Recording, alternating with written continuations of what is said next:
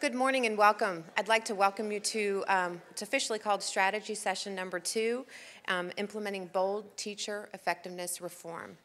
Secretary Skandera will be your moderator to our panelists. And before she begins, I'd like to do just a couple quick housekeeping.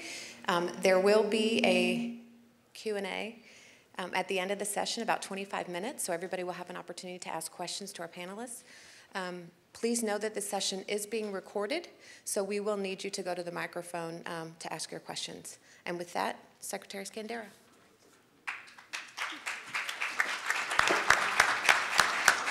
Well, good morning again. It is truly my privilege to get to moderate this panel. I think this is one of the most exciting topics across our nation right now. What are we doing to really honor and champion our great educators?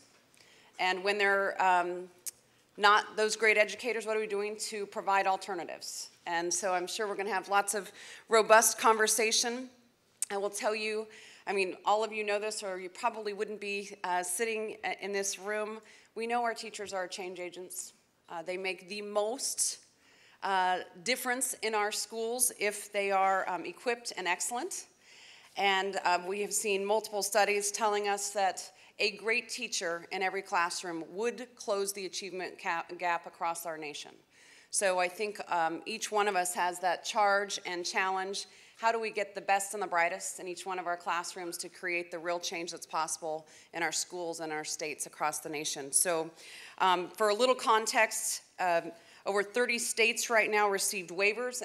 Any state that received a waiver from No Child Left Behind also had the opportunity to propose an alternative evaluation for teachers and school leaders based on improved student achievement and prioritizing improved student achievement in their evaluation.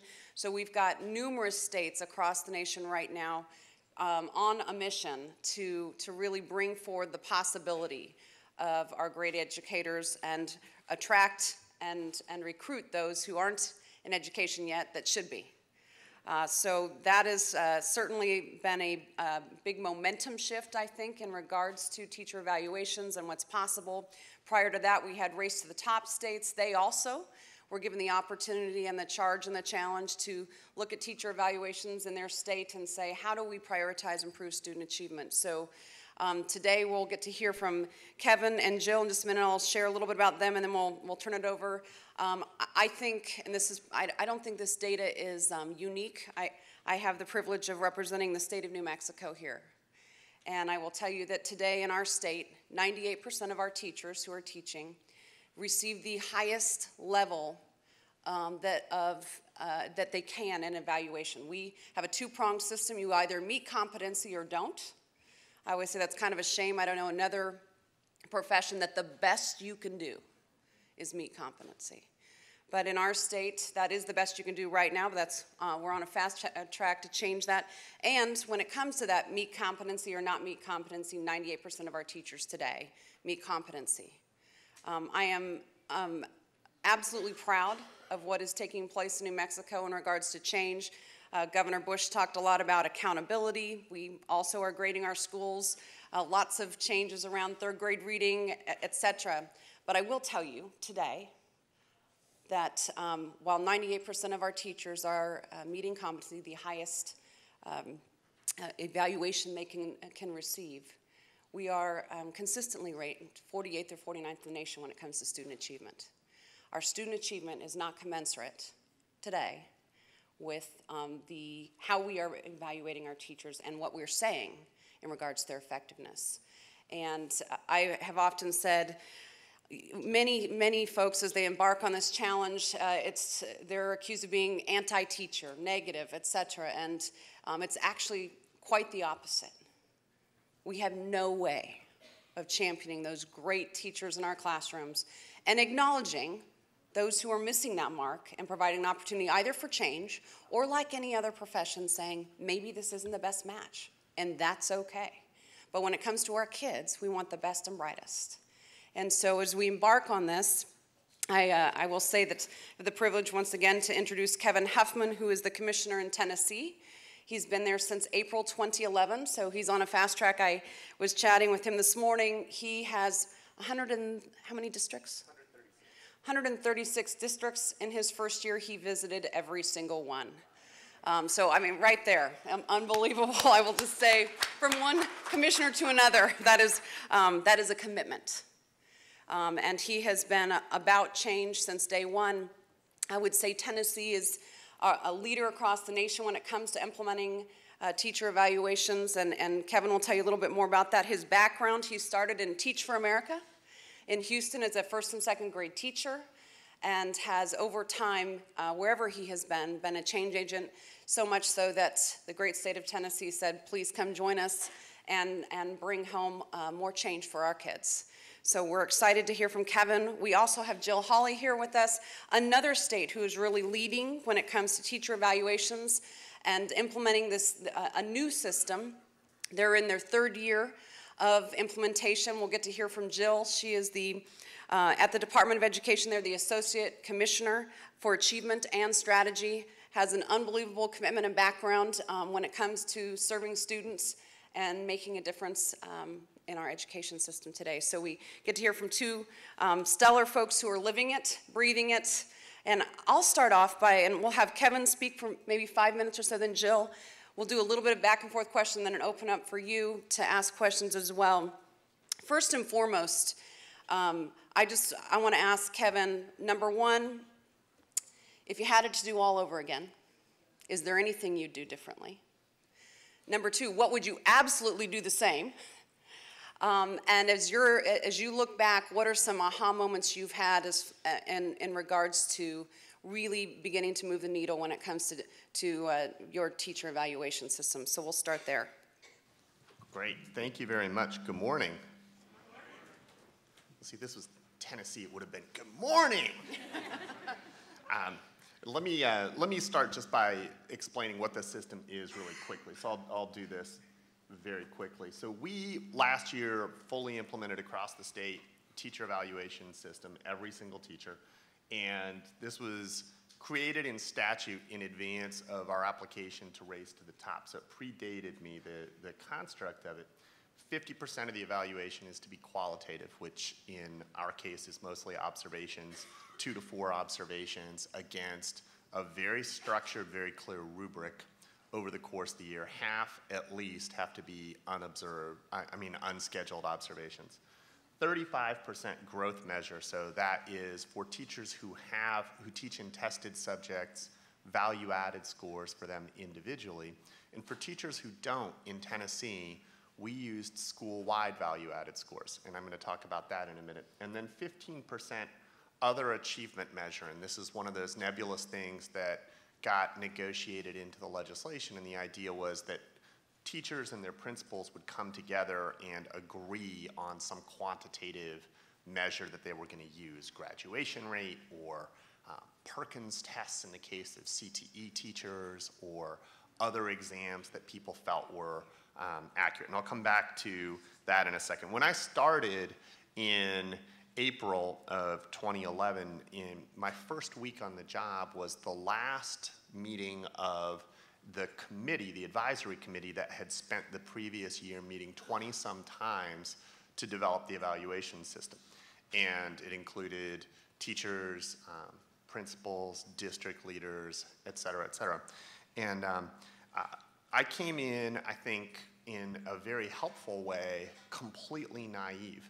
I came in and my understanding was that Tennessee had promised in the Race to the Top application that it was going to implement teacher evaluations in the 2011-12 school year. And that this committee had met 20-some times designing the system. And it literally never crossed my mind that we wouldn't do it. I just assumed, I'm in this job, we said we were going to do it, ergo, we are going to do it. It turned out that not everybody shared that assumption. And as time moved on and it became clearer and clearer that this was actually going to happen across the state, the noise started to get incredibly loud. And at this moment in time, a year ago, it was unbelievably loud across the state. And all you could hear was how terrible this evaluation system was. this evaluation system made no sense. This was terrible for principals. It took too much time. It was terrible for teachers. They had to figure out how to use this convoluted rubric. It was awful for kids. It was doing all sorts of terrible things. Everybody had an anecdote, and legislators in the room, every legislator got hundreds of emails and phone calls about how awful this system was. You would have thought that we had created the dumbest teacher evaluation system in the history of the world. Now, interestingly, we had an evaluation system before, and if you're not a state that has overhauled your evaluation systems, you have an evaluation system too, in all likelihood. In Tennessee, we had an evaluation system. We evaluated tenured teachers twice every 10 years. And I used to say every 5 years, and then people corrected me and said, actually in statute, it's only twice every 10 years, and in most cases it happened year 9 and 10 when people remembered it. And as Hanna noted, similar to New Mexico, every teacher was great. So we were 46th in achievement, but every teacher was great, at least in year 9 or 10. So I approached this from the perspective from the outset that the question was not whether our evaluation system last year was perfect. The question was, is it better than what we're already using? Right now, I think in education discussions around evaluation, there's a tendency to create this straw person of the perfect system and then hold up every evaluation system and say, look at all the flaws with this system. But the measure is not whether you have a perfect evaluation system. Those of you who have actually held jobs outside of public education know that there is no such thing as a perfect evaluation system. I was at one point in my life a lawyer, and I also worked in the nonprofit sector, and I got evaluated, and were they perfect? No. Was some of it subjective? Yes. Did I disagree with some of the assessments? Yes. Did we do it anyway? Yes, we did, because that's what we do when we're professionals. We try to give people actual feedback, and it's not going to be perfect.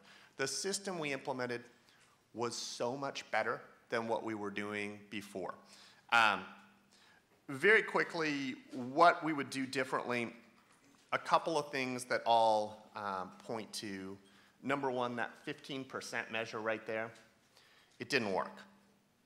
So the idea, and we're still doing it, by the way. We haven't gone back and changed it in legislation. We're giving it another year. But teachers and principals coming together to pick how they're going to create a quantitative measure, it doesn't work. People are gaming the system. And you find an odd number of cases where people have miraculously picked the highest test score result area as the seminal measure that they are going to use for the evaluation system. And so there is a joint gaming of the system with principals saying, oh, my teachers are upset about being evaluated, I'm going to throw them this bone, and teachers saying, I'm going to pick the thing that gives me the highest score. So that piece has not worked.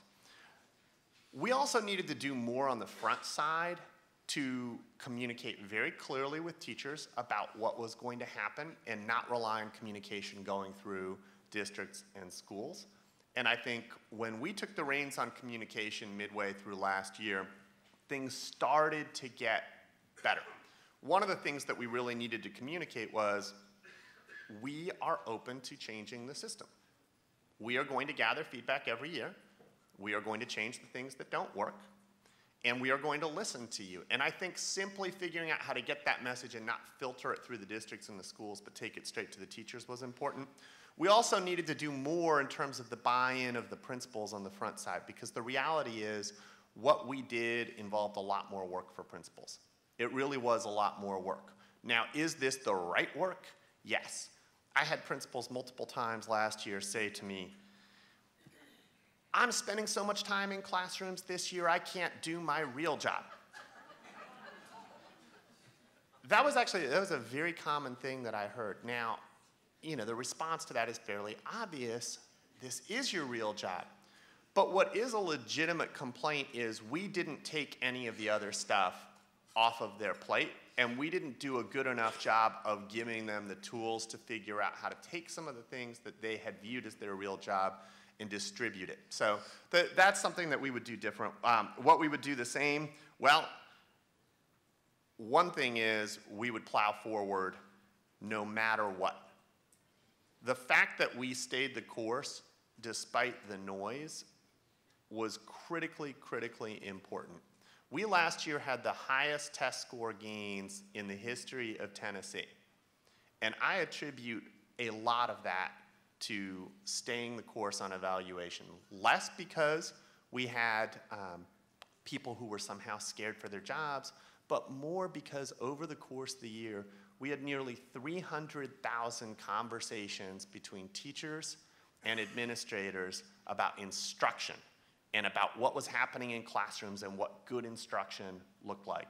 That was critically important. I also think it's really important to stay the course on the quantitative piece. And I think the fact that we used a school-wide measure for a number of teachers was critically important as well. And I'll stop there. Terrific. Did you feel my presence hovering? Yeah, I did. About 2 minutes ago. Yeah. We'll circle back. I want to turn it over to Jill. I just will say I think it'll be important to circle back specifically around this communications piece and how important is that? And you said getting directly to teachers. How do you do that and what does that look like? But Jill, talk to us a little bit about you're in your third year of implementation and what that means being in your third year of implementation. So a little bit of your history. And then also one thing that Kevin, because I was hovering, didn't get to, was the tested and non-tested grades. So we see here the basic equation, but what happens for all those teachers who are teaching art, music, any number of subjects that do not have a standards-based assessment? What are you doing, and anything else you'd like to put on the table in your learning experiences? Sure. Great. Well, good morning. I'd first like to start, because there's a lot of Colorado folks in the audience, by asking those who are from Colorado to stand up for a second. All right. Almost everyone that you see standing either we have a co-sponsor of the actual bill, Senator Spence here. We have folks from the governor's office, and actually a member who at the time was a co-sponsor in the House here as well.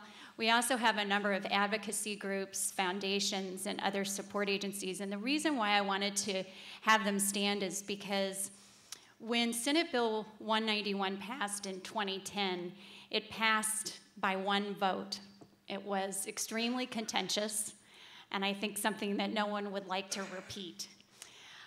But last year, we went through the rulemaking process. And an interesting piece of our legislation was that it required the rules that our state board, and we have a member of our state board here as well, it required that the rules that the state board passed actually go back to the legislature for the legislature to approve, which is a bit of a risky component to the bill. Those rules passed 99-1. In that time frame, the community of people that you saw standing and their allies across the state came together to make this bill happen.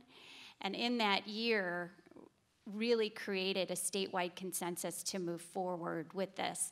So one nice piece is, I think there is a shared expectation that we are doing this in Colorado, which is a very nice way to begin our work.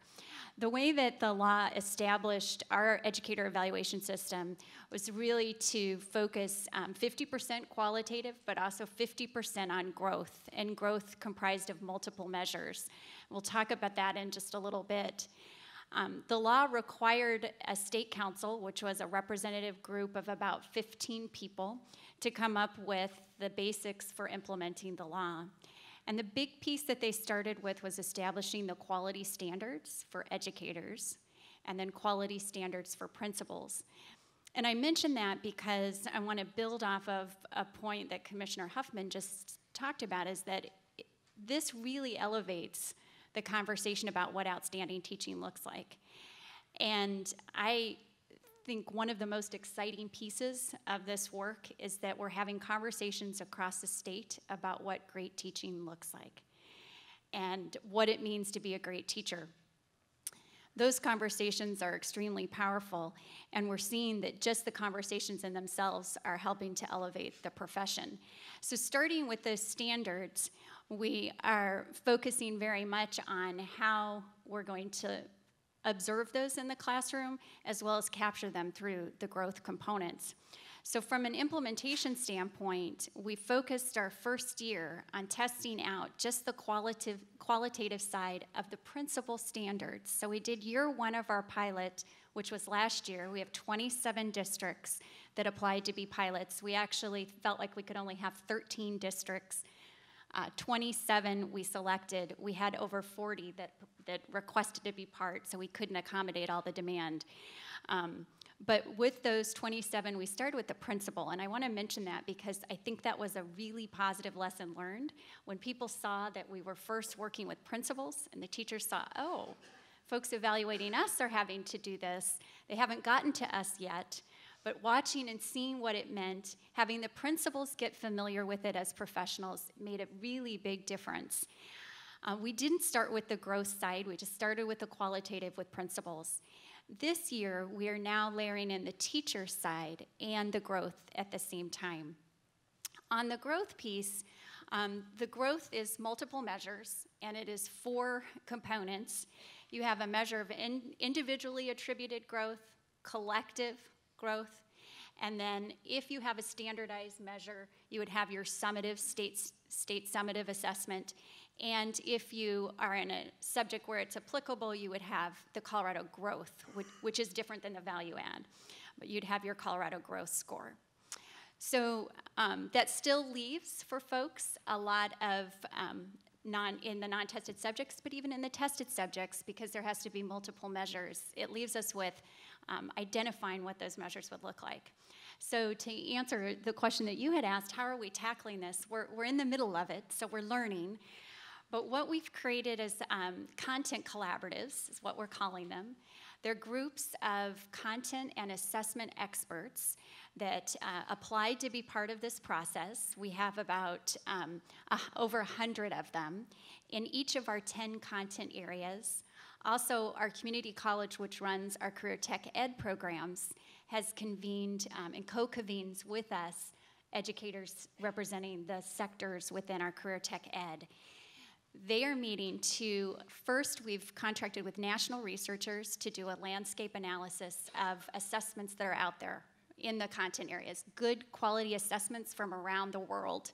So we're getting assessments from New Zealand, say, or other countries in music, dance, theater. And we're taking those assessments, vetting them through an assessment review tool that we contracted with the National Center for Assessment to create.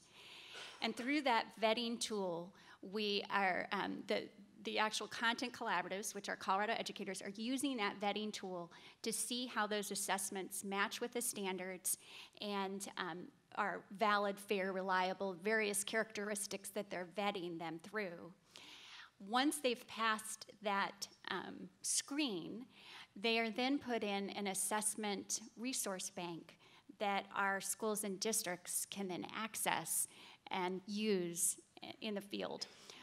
Some of those are commercially available assessments, but we're also trying to have the vast majority, if we can, be free, open access assessments so that districts can use those, and we have had a group sort of stamp them for a mark of quality to get around some of this challenge of selecting assessments and how to do it in a way that has some credibility. So that assessment bank is in the process of being developed. Our districts are very eager to get it and to access it. We're going to be releasing it in stages this December through January. And then for those areas where there are gaps, where we didn't find assessments, we will be working with those content collaboratives. They will be coming together to help create some assessments that districts could access and use. This is difficult work, and it isn't perfect. And once you get your assessments, you have to get them to a common scale. Then you have to combine them, you have to weight them, all of those kinds of complexities. And your psychometricians get nervous. Other folks, I think that all of this actually, if you're a psychometrician, your life really got popular this year. But I would like to kind of echo what Commissioner Huffman said, and that is that it is all better than what we've had in the past. It's all more thoughtful. It is more rigorous, and I think it's getting to much richer, deeper conversations in classrooms and schools across our state.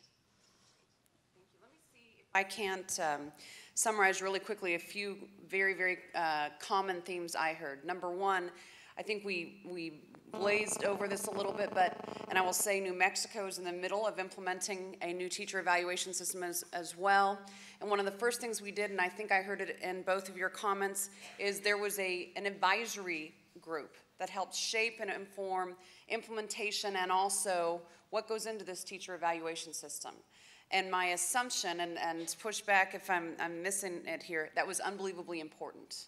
To have a group of educators, I know in New Mexico it was educators, school leaders, superintendents, businessmen and women, parents, so that we really had a healthy mix, a robust conversation, lots of healthy disagreement to come forward with recommendations and what should this system look like.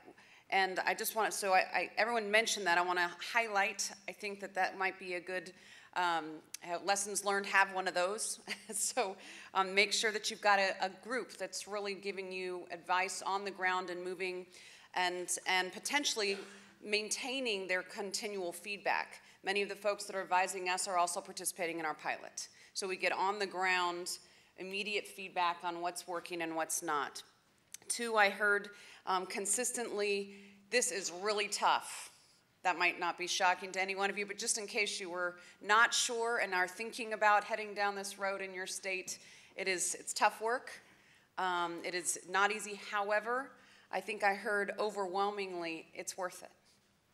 And is it fair to say it's certainly there is a surety that this is a step in the right direction, although it is not perfect. And then I'm going to say the third thing I heard is we're sure we're not perfect in this, but we're sure it's way better.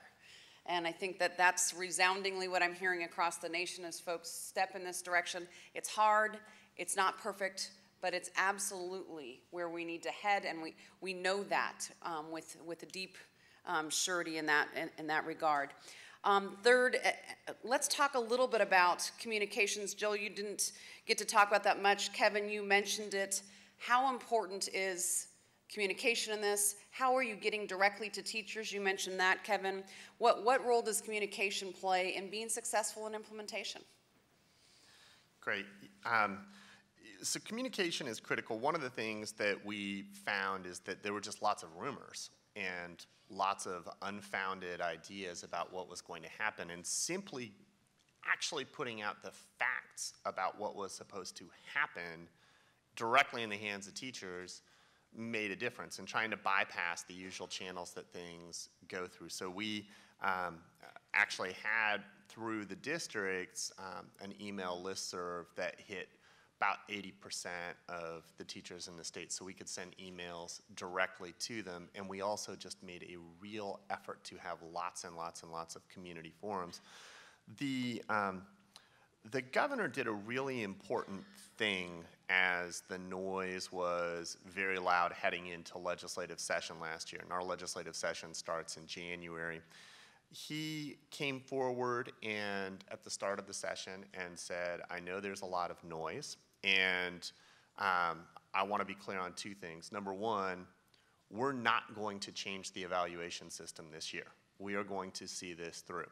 But number two, we are going to study the evaluation system, and we will put out a report, and we will make changes based on that report. And we actually enlisted an outside group, Tennessee Score, which is an organization that includes a lot of stakeholders, and they did a bunch of roundtables around the state with educators and gathered information. They did a survey of all teachers in the state, compiled the results of that survey. They did a number of things that then led them to feedback recommendations to us. And because we genuinely didn't believe that there were any sacred cows, and our goal was to figure out what worked and what didn't and make changes, it was a great system, but it was really important to communicate to teachers that we were willing to listen. Jill, can you comment on communication as well? Sure. And I should just share, we are actually in our sort of third year of the pilot process. It's 20 13, 14 this coming fall that all of our districts will be implementing. So it has not hit full implementation in the way that it has in Tennessee. So we've been working on communication through a couple of avenues. One is the folks that I had stand up, where actually many of them are all part of a statewide group that has its communication folks all meeting regularly to get shared messaging out to the field. So we're using the same communication tools, same words, same language through the school board network, through the school executives network. The communication folks of those different groups have come together to say, let's get the same language out. In addition, we have organizations called BOCES, Boards of Cooperative Educational Services, and those agencies support our districts in the field, particularly in our rural districts. About 80% of our districts are rural. And so these service agencies have been working very closely with us to ensure greater communication. I would also say that one of the things that's helped us is a way that we're trying to frame this educator evaluation work, because it really is just one piece of a broader set of reforms that we're trying to do in Colorado. And we're really trying to frame those reforms around the notion of the teaching and learning cycle. And teachers are really familiar with and comfortable with the 3 questions that you ask. You know, what is it that we want students to know and be able to do? How will we know? And then what will we do about what we know?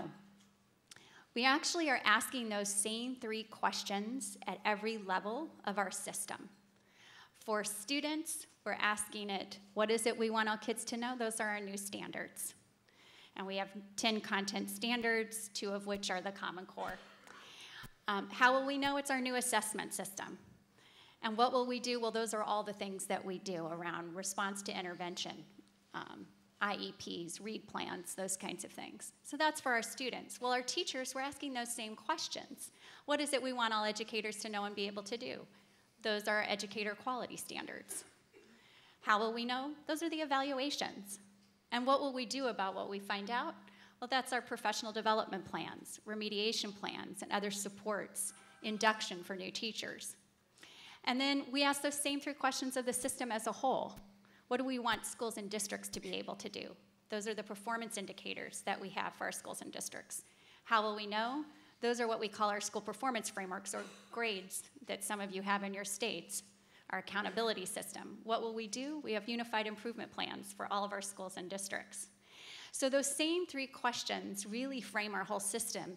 And as we explain our reforms and what we're trying to do around that teaching and learning cycle and building a whole system, a learning system, that's what we're really trying to do. And I think that communication is assisting us. Terrific. I'm going to go back to something, Kevin, you said, because folks know that we have no sacred cows. There's a comfortability, willing to say, okay, we're going to learn, we're going to tweak, we're going to change, we're going to modify. Each one of you is in your 3rd year of implementation. I'll say, what are some of the things that as you go through, you mentioned the 15%, you haven't changed it yet, but it's a learned lesson. I will say in New Mexico, in our pilot alone, one of the big things that's emerging in our pilot, number 1, that teachers, beginning teachers, this will come as no surprise to some of you, are not coming in prepared to teach, period, end of story. However, and we might have been able to articulate that based on research studies and anecdotal information, one of the things that's happening is the aha moment. We are literally visiting every single site that's piloting in New Mexico and seeing these superintendents and principals on the ground doing observations of their teachers. And number 1, what we'll call grade inflation that is so prevalent, there's these aha moments of, oh, there's a natural inclination based on my assumptions about this teacher that I've known for forever. And immediately that informs the evaluation above and beyond a defined protocol. And so just a cross-check of that and seeing our principals in particular, and Kevin commented on this, it seems a no-brainer that our principals should be in our classroom seeing what's happening. It is not a no-brainer. It was not happening in New Mexico, and there was a huge disconnect amongst kind of our leaders and our teachers and what's taking place. Those are a few things we're seeing in our pilot. What other things are you seeing that if you were advising some who are probably getting ready to take this step towards a new evaluation system or mid-stride, that you've changed, tweaked, or modified? Yeah, so let me show you some data. So what we have up here is on the top, TVOS, which is our value-added scores, and it's not done by quintiles, it's done by standard deviations from the expectation. And on the bottom are the observation scores given by principals. This was last year, 290,000 observations and tens of thousands of individual teacher effect scores. So what you will see is that on the value-added side first, good news, and I share this everywhere I go, more than half of the teachers are advancing students more than you would expect in a year on the numbers. And this is a 3-year rolling average that we use.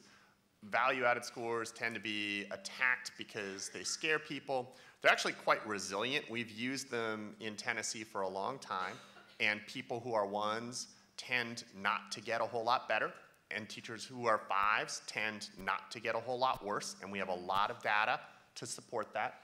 But half of our teachers are actually quite good on the numbers. Here's the bad news. 1 in 6 of our teachers is getting a 1 on their value-added scores, which means that they are advancing their students significantly less than you would expect in the course of a year. 2 standard deviations less as measured over a 3-year rolling average. Now you look at the observation scores, and effectively what principals did is create a bell curve around 3, 4, and 5. They said, okay, I got it. I'm not going to give everybody a 5 this year. By the way, all of our principals had to pass an inter-rater reliability test. So they all took 4-day courses and passed inter-rater reliability tests. But the human element of this work is so hard, especially in small systems, and especially in a context where a principal not only knows the teacher, but has told them they're outstanding every year for a decade. So to come back and say something different is hard. And what you'll see is we had a very hard time getting principals to say somebody was doing a poor job. So one of the things we heard all last year was, from principals, was, I want more differentiation. I want to spend less time with my 5s and more time with my 1s. And my response, because we were collecting the data in real time, was, you don't have any 1s. You're not giving anybody a 1, so that is not a valid argument. You can't tell me you want to spend more time with your low performers if you're not willing to identify any of them.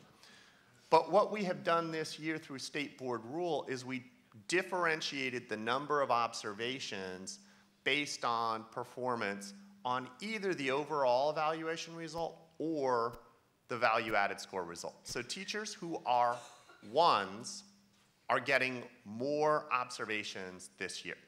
That, to me, makes all the sense in the world. If a teacher is a 1 on value-added scores, don't we want them to get more feedback? Don't we want somebody in their classroom to help them attempt to get better? And it also, I think, sends a message to the principals and to the teachers that we have noticed that the performance is not what we would expect, and we expect that it needs to get better. So we had a significant gap between what our value-added scores look like and what our observation scores look like at the lower end of the scale, and that is something that we are taking on very aggressively this year because I think it's critically important. If we tell teachers who are not performing at a high level, if we tell them they're performing at a high level, and then we don't give them any help or any feedback on how to do things differently, why would we expect results to change? Results are going to look exactly the same if we keep doing that. So we have to take this on. I'll comment on a couple things that I heard in that I think are really important. Number one, the importance of training. And you mentioned inter-rater reliability. I know we've talked about in New Mexico a certification process for those who are going to be observing to ensure they're trained and ready and equipped to be effective. It is not just walking in and blazing through and saying things look nice in here. Kids are sitting still and moving on. It's a very key piece of another takeaway. It's a key piece of every evaluation system that's represented here today. So those observations matter. And they're also an unbelievable their importance is great in providing actionable feedback. Kevin hit on this. We found in New Mexico when we talked to teachers, they said, if and when I get my evaluation, the feedback I get comes around May, if and when I get feedback, at the end of the school year. It does me absolutely no good, and there's a complete breakdown in the hope and aspiration of real change and improving my craft based on real-time information, whether it's data or observed teaching practice, to be a better teacher. And I think that's one of the battles we're hitting up against when you talk about how hard is this. It's hard because teachers they've got some experiences, and they haven't been great when it comes to how do I get better, who's providing me real feedback that actually equips me to change. So there's a sense that I think you have to address that. Great, I'm going to get an evaluation. It's not going to make me look good, and when I get it, I'm doomed. Instead of when I get it, there's going to be a charge, a challenge, and an opportunity for real change, that when that change is made, I'm going to see it in my observation scores, etc. Comment a little bit more about how important are these observations, how important is training and that piece in regards to those who are actually implementing this on the ground. Sure. So first, I'm taking all these great notes from learning from you. So as we go to full implementation next year. But I wanted to make a couple points that I think go with the observation piece. One of the things that we recognize is that schools are not having to just implement an evaluation tool. We're also throwing at them the new standards, which go live in 13-14, new assessments, which go live in 13-14, a new accountability system that's in its second year. It's a lot of stuff on their plate. And we've been working with our partner, the Colorado Legacy Foundation, to really show districts how you can integrate these reforms and how collectively they actually can help you. And I think one of the lessons learned there that connects back to this observation piece is that when you can start with instruction, you can start with providing educators with great instructional tools and support, they want people to come in and watch them in the classroom. We've had the chance to pilot with some support through the Bill and Melinda Gates Foundation and with our Colorado Legacy Foundation, the literacy design collaborative tools and math design collaborative tools. Some of you may be familiar with those. Our teachers who have been implementing those, which are aligned with the Common Core, are so excited about what they are doing that they're really sort of like, bring it on, come in my classroom, come and watch me, because what I'm doing is so different than what I've done before. I want you to come and observe and be a part of this. And that's what we want. We want to create an excitement around teaching and learning and the profession and the practice of great teaching, and have people coming in and having a strong dialogue about that and getting excellent feedback real time about how they can improve that instruction. So that's a real lesson learned for us, is how can we take what we're learning in those integration pilots and really expand it out, because it takes the fear out of observation, the fear out of evaluation, and the pride in teaching is solidly there. I think for us, we are challenged, and I think all states are, with how do you help those principals and peer observers, whoever might be conducting those observations, have a shared notion of what excellent teaching looks like.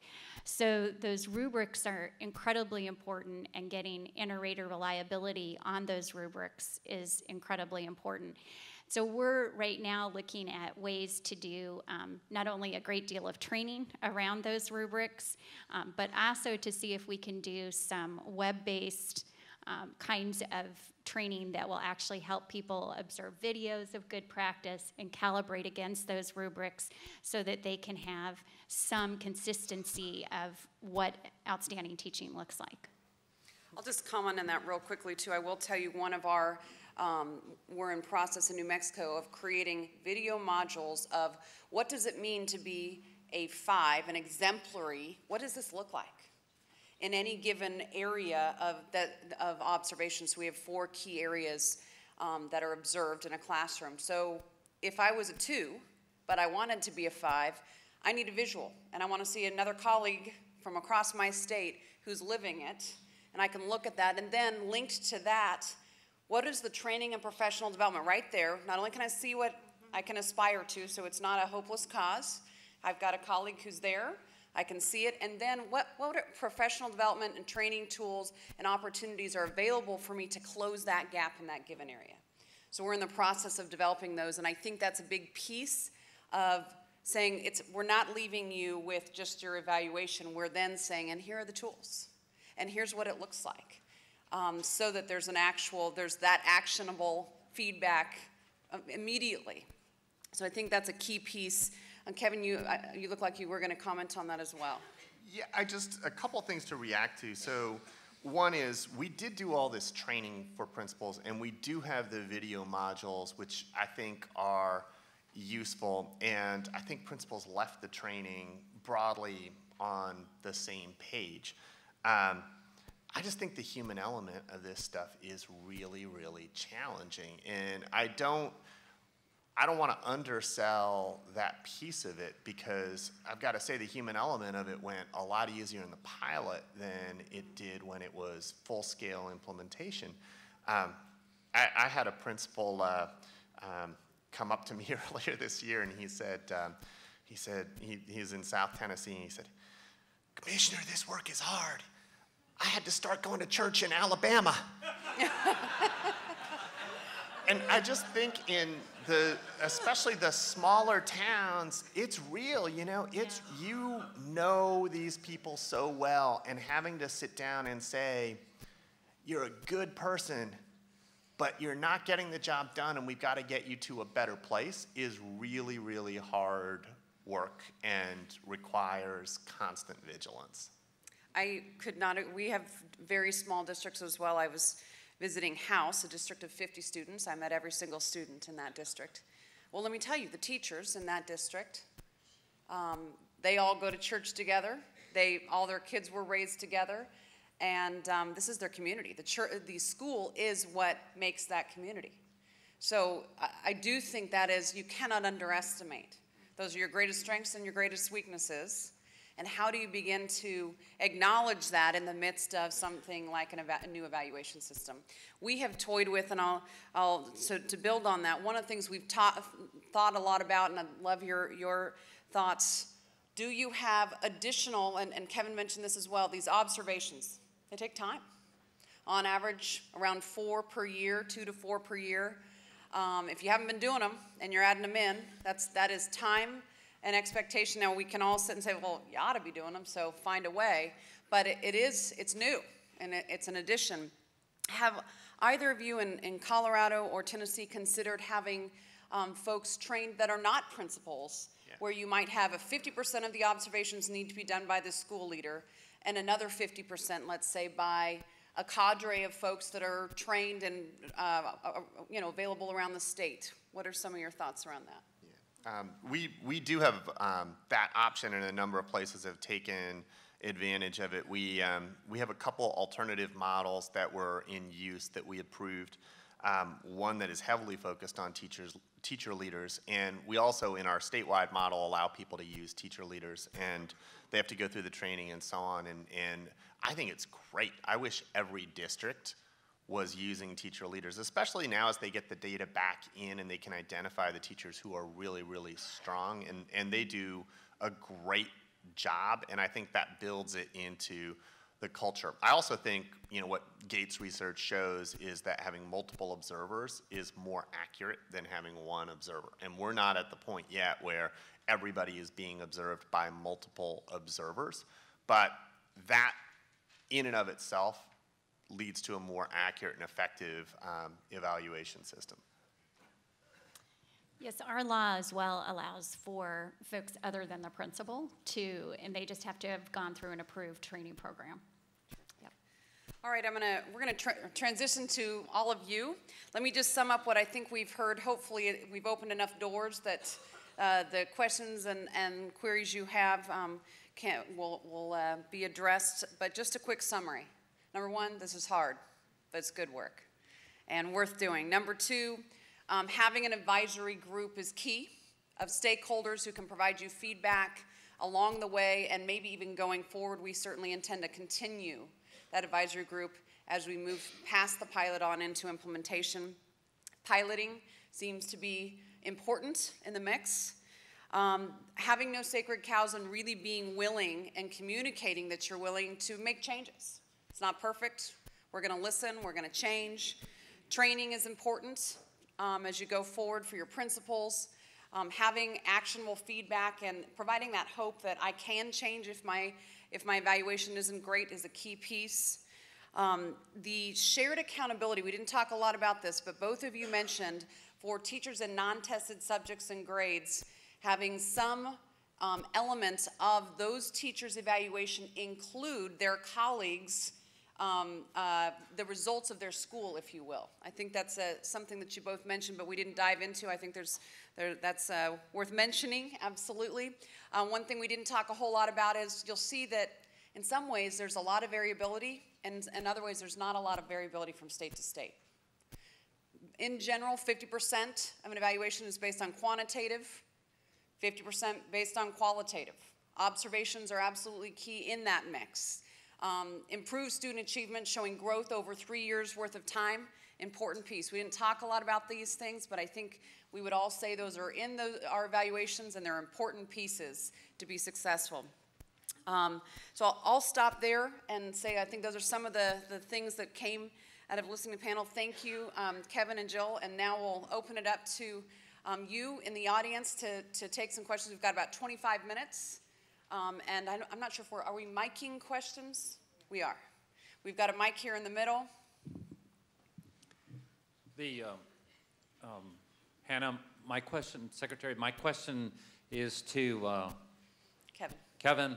About the chart up here, and as if I'm interpreting the chart correctly, 23% of the teachers were rated a 5, but 39% got a 5 in academic gains. The question I have is what percentage of the 23% were in the 39%? In other words, those probably weren't the two same populations. No, though it was actually where our overlap there was pretty good. So the average value-added score for teachers who were observed as a 5 was, I forget what it was, but it was something like 4.4 or 4.5. So they did a pretty good job on the high end. They probably had close to the right bell curve. It just was in the wrong place. So the huge mismatch is down at the bottom. You have 16% of your teachers who appear to be failing the system, but they're not given that feedback. Yeah, absolutely. And I would say, I mean, if I'm in the 50% of teachers who are doing a great job by the numbers, you know, I'm outraged that I'm treated the same, paid the same, regarded the same as my colleagues who are holding back the system. And we had the best gains that we've ever had, despite the fact that 1 in 6 of our teachers was 2 standard deviations below expectations, and which just shows how good the teachers at the top end are. Yeah. Hi, Kayla McGannon from Stanford Children, Colorado. Obviously, we are so appreciative of everything that Jill has done with the help of the Legacy Foundation, but my question is for you, Commissioner Huffman. One of the things that we're starting to hear in Colorado as we prepare for this has to deal with the student teaching component, and you brought this up, Secretary Skandera. We are starting to hear pushback from districts very concerned about the growth measure component of an evaluation for a teacher and how that would affect their score if they allowed for a student teacher to come in for the course of the year. And as teacher preparation is of the utmost importance and wanting them to see what the new standards look like, how the new assessments are used, have you gone through that in Tennessee? What are the lessons learned, and how can the rest of us who want student teachers with great instructors make that transition? Yeah, it's a great question, and we haven't figured it out, but we started to have some districts push back and say, we don't want to take student teachers in certain grades and subject areas, and Schools of Ed came to talk to me, and I mean, first of all, I think you can just ask the question, is the School of Education system working as it is right now? I mean, is our objective to preserve the School of Education system as it exists right now? Because our analysis by the data would suggest that it's maybe not worth preserving as it is right now. But what I said to schools of education is, guys, do some analysis here. Look at the data, because there are two possibilities. Either number one, having a student teacher does not negatively impact student learning, in which case, take that out to the districts and show them. Or number two, it does negatively impact student learning, in which case we really need to have a conversation about that and what that means for the model. I haven't had any of them come back to me, though, to have that conversation. I'll interject and just say one thing. This has absolutely, you think you're on a mission to implement a new evaluation system, which is true. But invariably, there are so many other conversations, and we've hinted around the edges. Number one, I can tell you in New Mexico, we've begun a conversation with some of our deans about what are the, in fact, we have a dean of our School of Education on our advisory implementation team, and he's hearing all this. And it's a great conversation for him to be a part of, and the next question is, what are we going to do about it when it comes to teacher prep? And should this somehow circle back to our schools of education and our teacher preparation programs, alternative or traditional, and inform the conversation towards policy as well? And I think the fundamental answer is yes, and you'll see various states taking jumps in that. Another piece, and I'll just mention this as well, we haven't talked about, but mentioned barely, and that is, how does pay align with this? Does it, doesn't it? You know, there's so many different pieces that you begin to touch when you shift on this evaluation system. Hi, I'm Jennifer Hsu with Clairvoyant Technologies. Thank you both for coming to take the time to tell us more about all your continual efforts, and thank you very much for all your hard work. My question is actually around what technology have you been using at all, if any, for this? And if so, where's the gap? Like, what is something from a technology standpoint that you think could really, really help with this effort? With our pilots, we're using kind of a free program right now called Bloomboard. And it's, for us right now, the technology that our districts need are a way to capture the observation data and to put it into a system, a way to drop in their performance measures, way to calculate the growth, combine their measures, kind of a way to have a dashboard so that at any point in time they can see how many folks they've evaluated, get reports, those kinds of things. So we're testing out that tool.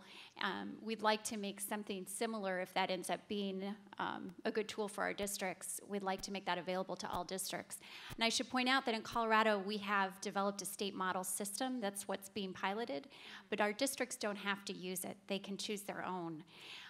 And so it needs to meet or exceed the state model system. So that adds some complexity overall to what we're offering. But we're trying to include a lot of incentives to go with the state model system, such as having a technology platform that supports the system. Yeah, we've got some data gathering systems that are reasonably good, but I don't think we have great technology that is furthering instruction. And I think there is a lot of opportunity there as we get all of this data in on what teachers are doing well and what they're not doing well, to hone in really clearly on what would it mean to be really good at this one thing on the rubric that's holding you back, and technology should enable that. Yeah. Right now, it's not really enabling it. So one thing that we're looking at with our technology system, though, is as these systems start to talk together more effectively, is that once folks start to see what standards they're maybe performing lower on, that actually would then connect to some resources and sort of a resource bank that would then tap them into all kinds of training, professional development, resources that might assist them with that particular area of need. And a lot of the kinds of programs and space that's evolving here, they're starting to make those smart connections, and I think that has potential. Okay, thank you very much.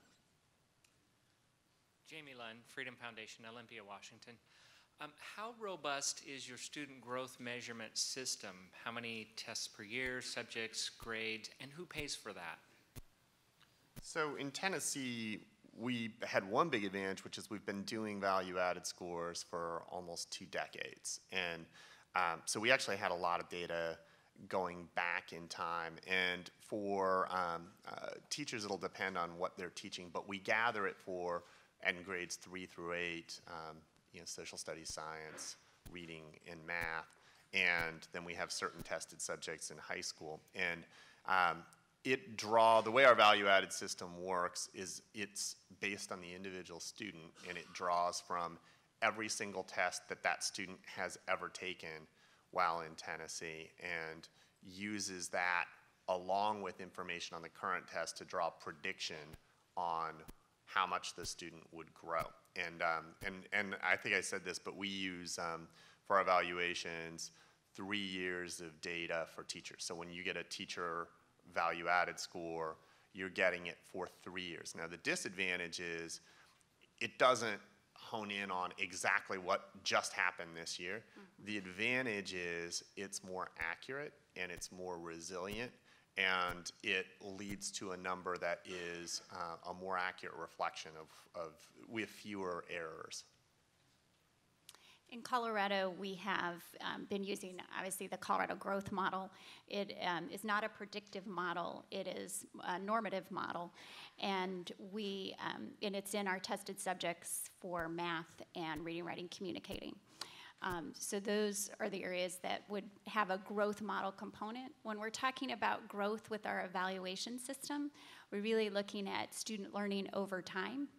And we're in the process of creating that bank of measures and ways of helping people think about and calculate growth over time on a range of different kinds of assessments. I'm going to interject because I heard one other piece of question I don't think we hit on, and that is, who's paying for this? Yeah. And let me ask this, is there a cost for transition? Maybe it's a 1, 2, or 3 year one-time cost, and or do you see this as an increase in costs over time to your state budget, or we're doing evaluations now, we're doing them well, but we're doing them, and we're implementing new stuff. Talk a little bit about the budget and what your expectations are. Yeah, so oddly enough, we didn't in Tennessee have to worry about the cost because we'd been doing it, and we had all this information and teachers got it. It just didn't count for anything. It wasn't used. So the state pays for it. Through a contract. We contract with SAS to do our work, and so it does obviously cost money that the state is absorbing, but our legislature has been appropriating funds for that for a couple decades. Mm-hmm. So for the subjects where we have the Colorado Growth Model, the state pays for that and calculates that. Teachers get reports, those sorts of things. For the non-tested subjects and grades, this resource bank that we're establishing is our attempt to provide a range of options for districts and to try to find as much that is free, but also to help districts recognize that they use assessments all the time. And especially many of them use some very well-known and respected interim assessments, and that they can access and leverage those existing. So we're really trying to help them see how they can use what they already have thoughtfully and well. I'm going to push on it one more time, though. I think there's something important here. So there's one thing to have your money that you set aside for basically your accountability system, which you had in place, or et cetera, where the state's paying for that. What about training, professional development? Are you allocating any new monies? Are you seeing we've been investing just in the wrong place before, and we're shifting our investments, but no new monies or new monies? Yeah, no, it costs us a couple $1 million a year to train all the people who need to be trained, and the state is absorbing that cost. That cost will go down over time because we're not going to have to cycle people through 4-day trainings every single year. But it is going to be an ongoing cost, and we were fortunate to use Race to the Top funds out of the gate on that, but we're going to have to absorb it into our regular budget because it's an important expense. Mm-hmm. And that's the same in Colorado. We are using some of our Race to the Top funds to help implement and provide the training and support around the program. And we'll be proposing the same thing in New Mexico as well for that transition. Yes, sir. I'm Bill Korak with the report card, and this question is for all of you. I gather you've all started from a place where evaluations were not realistic in Mexico, where everybody was rated excellent, and yet the state was fairly low ranked. So now you're in various stages of implementing a more realistic evaluation. When will you be at a stage where the proof of concept, in other words, improved student outcomes, becomes thorough, and will that make your job much easier then after that? Well, we got our results back in June, and thank goodness it was the fastest growth that we had ever had on test scores, which I think has helped us to make the case. Is it all evaluation? No. But do I think that's a big piece of it? Yeah, I do. And so I actually think results start coming right away, though, you know, we've got to see that on national tests as well. But, you know, the reality is there are reasons to do this even if you don't get immediate growth in student test scores, just in terms of differentiating and recognizing and paying people more who are doing a better job. You think about the 4s and the 5s on our scale, and I want to pay them more, and I want to treat them differently, and I want to hold them up. You can't do that if everyone is a 5. Let me ask this as well, and you're punctuating a point. I've shared this story a couple of times, and in talking about this, I was on the elevator at our Capitol, and there's one other woman on the elevator with me, and she said, "What do you do?" I was 2 days on the job, and I said, "I work in education," and I said, "What do you do?" And she says, "I'm an architect." I said, "Oh, that's great." And then silence as we're heading up on the elevator, and she says, "I used to be an educator." And I said, "Aren't you still in education?" And she said, "I was tired of being excellent, and I was early in my career, and there was no advancement possibility for me, and my colleague next door, who had been in the profession 30 years, was paid $20,000 more than I was, and there was no differentiation, and in fact, her pay was higher than mine." And I do think that's a huge piece of, are we attracting, number one, our best and brightest? I talked to our dean at our math and science at our higher ed institutions, and they say invariably in year 2 or so of our teacher prep programs, we're losing our math and science folks. And I said, why? He says, it's anecdotal, but they're leaving for a profession where they can make more and accelerate faster. So one of the things we haven't touched a whole lot on is, have you aligned your pay systems yet? If you have, just a comment on that. And have you aligned your advancement systems as well? No. We actually had a horribly botched effort that we tried last year, and it didn't work, but we will get there. And our answer is no with a but, and the but is that the law actually opens the opportunity for that and really makes that next discussion very permissive. But where we're finding the natural next discussion that will be a hot topic this legislative session is around licensure. And right now we have an inputs-based licensure system feeding into now an outputs-focused or outcomes-focused educator evaluation system.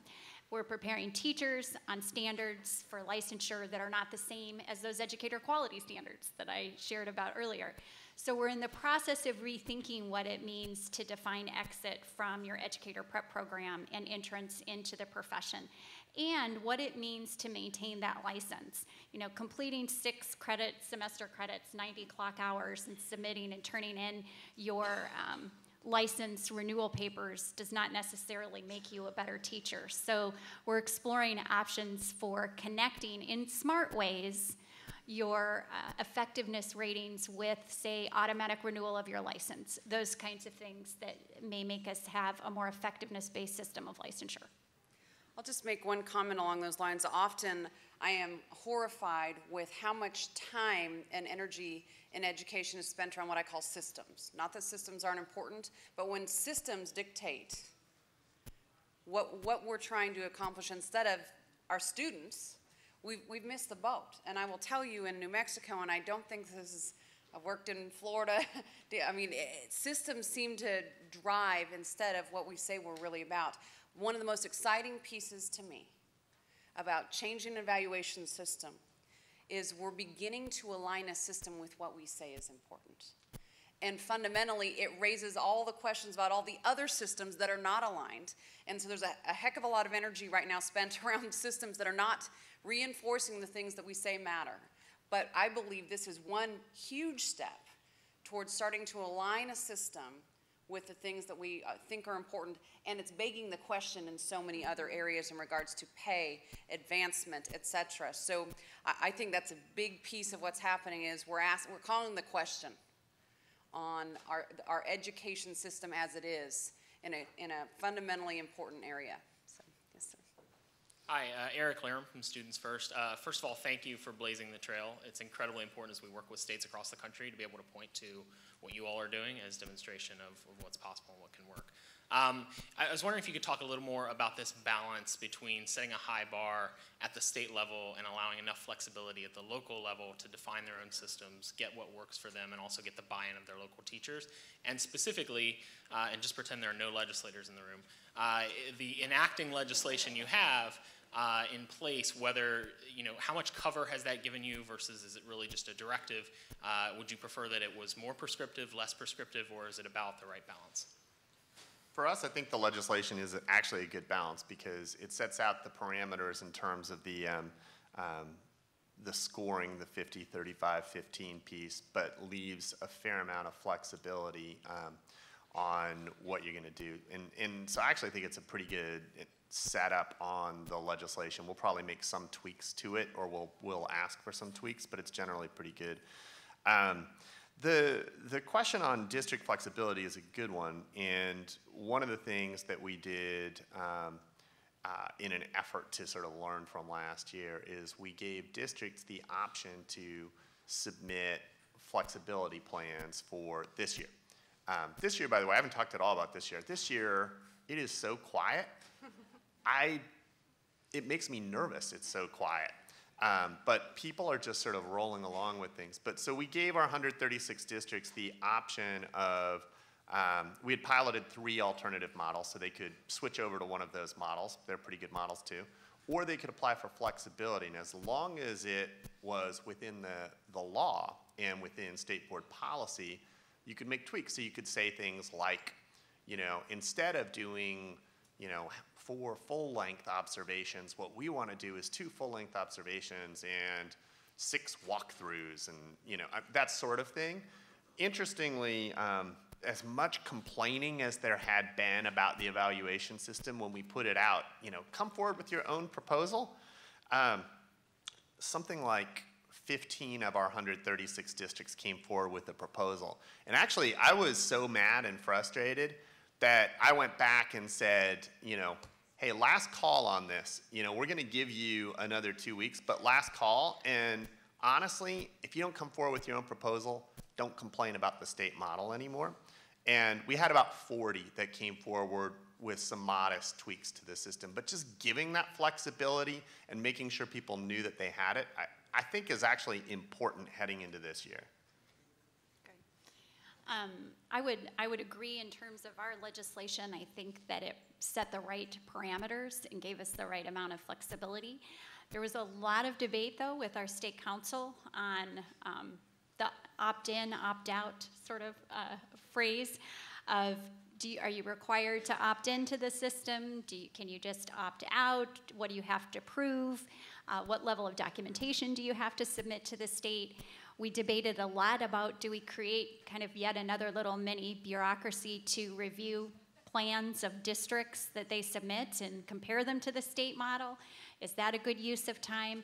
How do we set this system up to provide that right level of flexibility? And so where we've landed is on setting up a strong model system that has lots of incentives for districts to go forward, but then to create a pretty tight reporting, and that all districts, no matter what standards they use or what effectiveness ratings they give, have to report back to us in a way that's aligned with our standards and aligned with our effectiveness ratings. So they may have 5 criteria, they still have to report back to us on the 4, and then we will be able to produce the charts that you see here by district and at the school level, and through that transparency of showing the connections between the ratings and school performance and student performance results, we feel like that's our hook for accountability and holding them accountable for whatever model they're implementing.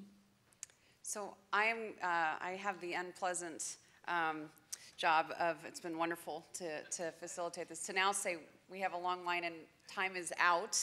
I want to ask Kevin and Jill if you would, any closing comments, as you know, sometimes you sit and say, I should have mentioned, anything you want to share, and thank you for those who stood patiently. We didn't get, I'm sure Jill and Kevin are happy to stay here for the next hour or two. No, I'm just kidding. But any closing comments? Yeah, I think you can't underestimate the difference between pilot and implementation in terms of the noise, and I think especially for policymakers and legislators in the room, when you implement, there's just a massive amount of noise that leads you to question, maybe the system isn't good.